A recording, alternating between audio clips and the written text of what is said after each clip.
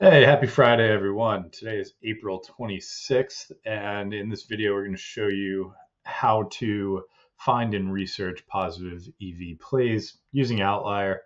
This is a continuation of the series that we did. I've probably been paused for about 2 months on this, so I wanted to pick it back up, especially with MLB starting. So, um, if you've been around the series for a while, or if you're just coming in, we track all of our picks using Pikkit. We find all the bets using Outlier. We get to show off some features while we're doing it, and then we hopefully become more profitable. We're using a real bankroll of $500. We've got this. I'll show you how this handy dandy little calculator works as we get into it. So let's take a quick look at our Pikkit from yesterday or from this week. So as you can see here on my screen, let me back out a little bit. So we've got a few different tags that we use. We use our main EV tag for game lines and team props. As you can see, we're up about 2 units yesterday. You can see our ROI on the week, and then you kind of see how we were doing earlier in the year when we were more focused. This was probably February and March at this point. We track player props separately because we devig them a little bit differently. You can see we went up a little bit yesterday. We're still up on the week, and all time since the beginning of this year. You can see our total record over here. So we're still ROI positive on all of this. And then something new to the series, we actually are going to test devigging by different books and different methods. So I want to keep a separate tag for that. Bet online we're using specifically for MLB game lines. And you can see, there's only 2 days worth of data that we're using it, but we're up quite a bit. So let's hop into it. And so as you can see here, we're using Outlier Pro. Let me try to remove this thing. I don't know how to move it. We're going to have to deal with it. Make this a little bit smaller.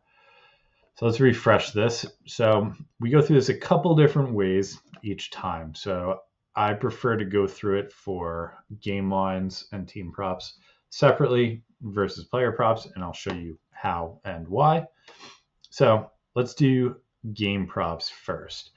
And like I said, we want to test specifically devigging with Bet Online for MLB game lines. We default to Pinnacle, and you could choose any number of these to devig against, but having in my mind that Bet Online is sharp on game and team props. So devig method, we'll leave it as the default multiplicative method. We could go into power and additive if we are looking for underdogs, or like, in other words, ones that are very much plus money. It kind of evens out the devig calculation a little bit, but we're not going to worry about that just yet. Kelly multiplier, for game and team props, we're going to leave it at a quarter Kelly, and player props we do 1/8 Kelly. Our minimum EV that we look at, we look for plays that are 3% or more. We don't touch the Kelly percent because we're going to sort by it. Same but for VIG and no VIG odds. Bet types, we do want to look at game and team props solely, and leagues, we want to look at MLB. So it doesn't look like there's any volume for Bet Online right now for MLB. There's one that's like 0.2% EV. So we're not going to put anything down right now. We want to keep to the strategy. So let's go back to Pinnacle, and we were going to go back to 3% EV. We're going to still look at game lines and team props. And then let's look at basketball, and we'll just look at all the sports combined. And we just won't tag any baseball ones. So I generally sort by Kelly because it's just a good balance of getting EV combined with like the no vig odds that you're looking for. So here you can see there's quite a few MLB ones that are very big underdogs or long shots that we actually would probably want to change the devig method for. So let me go back into this. It's actually not a ton of volume that I want to look at today. So let's add this NBA one, and let's take this one basically anything up to like plus 190, we can leave as multiplicative. But otherwise, if you're in like the plus 300, 400s, you want to take a fair look at the devig. So those are added. And then we want to go with power, apply, and then let's take a look to see if there's any other ones on FanDuel here that have a decent EV. Here's 3%. We like this one. So we got 3 bets down. And I like to just do them in groups, as you can see here. So let's add these to our slip. It's going to make me log in because it's the first time I'm doing it today. Log in, New Jersey.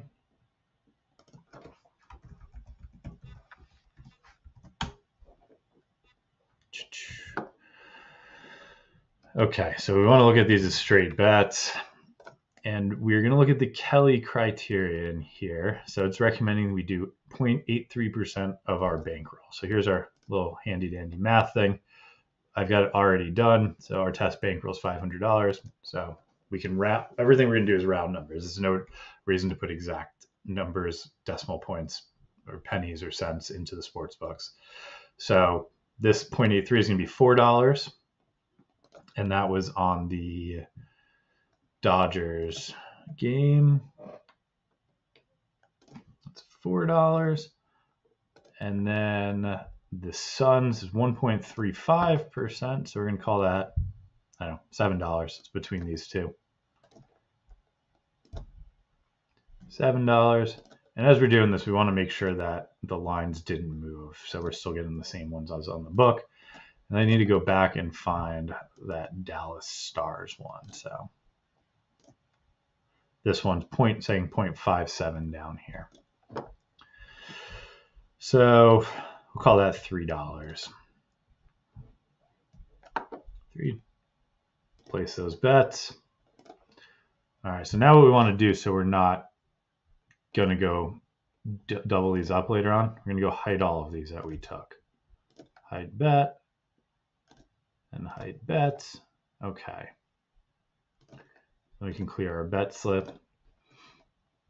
And then let's just make sure that we're not leaving any on the table from a different sports book. I didn't see any. This one we probably want to take, so it's first inning tie, minus 120. So let's take this at DraftKings. And what's the recommended, Kelly? 0.95. So we're going to go look up here. It's pretty close to $5. So we'll just put $5 on it. 5, log in, place bets.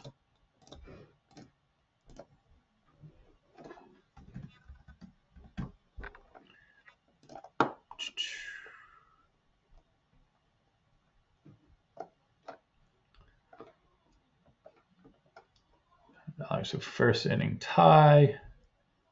Okay. We'll place this $5 bet. Okay.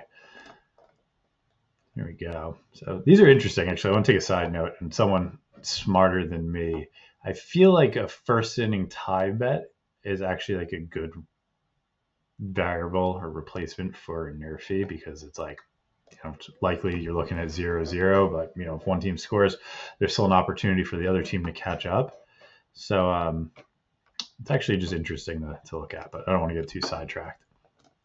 All right, so we're at about 10 minutes into this video, so I want to hit over to player props. Let me just hide this bet so I don't take it later. So I normally take a handful of these in the morning and then come back later in the afternoon once we're closer to the game starting. So before we do player props, let me just make sure nothing's showed up for our Bet Online example. Bet Online. Doesn't look like we have anything that's showed up here for MLB. So let's switch over to player props. So I devig to FanDuel for player props, especially for NBA. It's just what we've seen all season long. Something to be said for DraftKings as well. If you're looking at like specific markets, there's definitely some people in the Discord and Reddit who go very deep on the research that could say that, FanDuel is sharper on points and DraftKings sharper on rebounds, things like that. We're not terribly concerned with that right now, though. So Kelly multiplier, we're going to do 1/8 Kelly when doing player props, just because there's a ton more variance and we want to protect ourselves against that. So we're going to switch our filter to just look at player props. And I only want to look at NBA right now. That's cool. Wait a minute. We're getting WNBA a little early. We got to look into that. That's exciting, though. Okay. So again, we're going to sort by Kelly. There's a ton of bets here. So let's go down into them. Let's do the DraftKings ones first. We'll make sure none of them are like crazy high odds before taking them. And we'll go through and start adding them. So this plus 210, I'd probably want to switch up the devig on it. So let's skip that. Same with the 215, just to make sure it's still considered EV when we adjust for the underdog or long shot odds. Plus 120 is cool though. Plus 100, that's MGM. I don't want to take that right now. Let's take this Halliburton one. So you can see all of these are like still considered 5-6% EV. So we're getting a ton of bets down here. It's 300 plus 105 plus 130. All right, so 11 picks. Let's just make it an even 12. Because what happens now is that these lines can move and then it gets more and more confusing. So I'm going to add all these to my DraftKings bet slip. And then we're going to have to go back and do the quick bankroll, check on all of them, and then hide all the bets and all that fun stuff as well. So let's go. And we have start at the top. Normally for DraftKings, we do port them over in order. So we just want to make sure that we're looking at stuff right. So that 0.66 is $3. So we're looking at Pascal and OB goes to 0.48. Still about $3. Oh, that was supposed to be a 3. TJ McConnell, do a quick check here. Still pretty much 3. We're not really in order here. Okay, well, I don't want to mess it up. Max Strus, 0.61. We'll call that 3 as well. Tyrese Halliburton. This one's close to that 0.7, so we'll call it 4. And you can see, as you're going through this, you can see the ones that are more plus money, you're accounting for a lower Kelly on it. It's doing that math for you. Jaylen Brown. Where is Jaylen Brown? 0.38. These are getting pretty low. 0.38. We'll call that $2. Jalen Williams. That one was like 0.6 something, right? Yeah, we'll call that $3 as well. Austin Reeves. Oops. This will be 3. We'll call these 2 because they're pretty low. 2.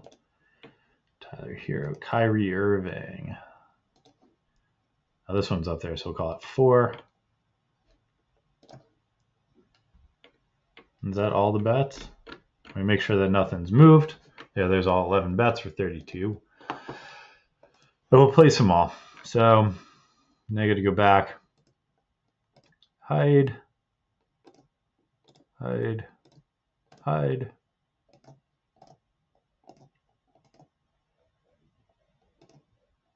Hide.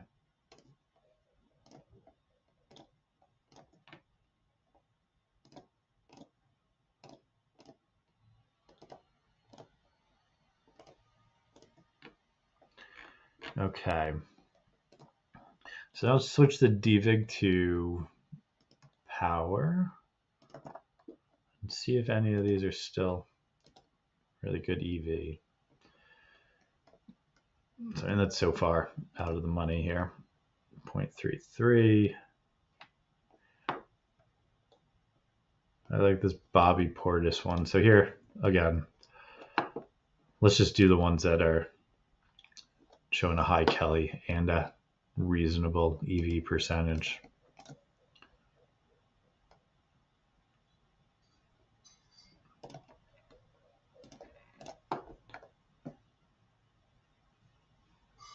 Okay, let's just do those 5, 6 rather. Let me clear all my bets and do that again.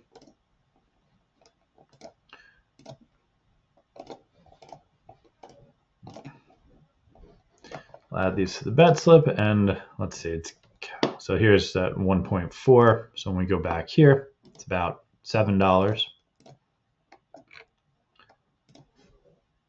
And you can see why you should definitely clear that.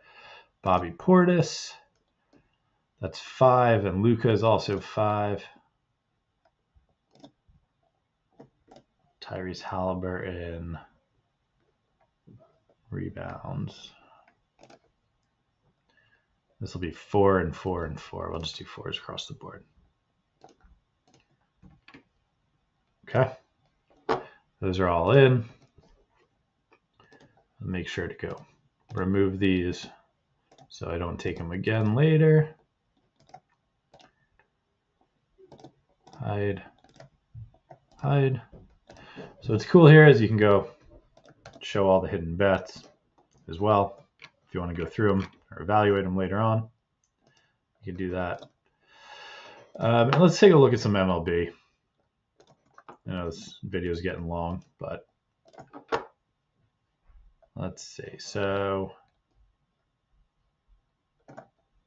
switch it to multiplicative. It's not a lot of MLB here. All right, well, let's take both of these. Why not? Clear all those old ones out. Open in DK, and this is saying, this is like low, 0.43 is 2. What if we change it to power? It's all the same. We'll just put them in there.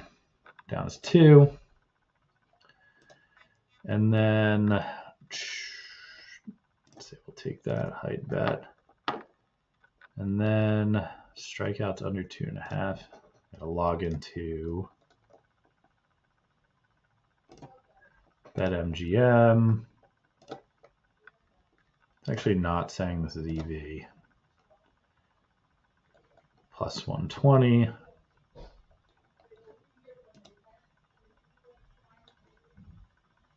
That's weird. Where are these odds? Plus 130. So if we can get them at plus 130, let's make sure that they're actually still there. No, so they've moved down to plus 110, so they're no longer EV. That's why the flag didn't show here. There's just some syncing and catch up. So yeah, that's how we research our EV bets and what picks to place. I will tag all of these up in Pikkit and see what we come back with. Yeah, still no MLB. That's annoying. So I'm going to come back later. But yeah, I'm glad to be doing this series again. We'll try to do it a couple times a week. Today's Friday. Likely won't be able to shoot a video on the weekends, but we'll come back Monday or Tuesday, report on how we're doing, adjust the strategy, and take it from there. Thanks for being here. Have a good weekend.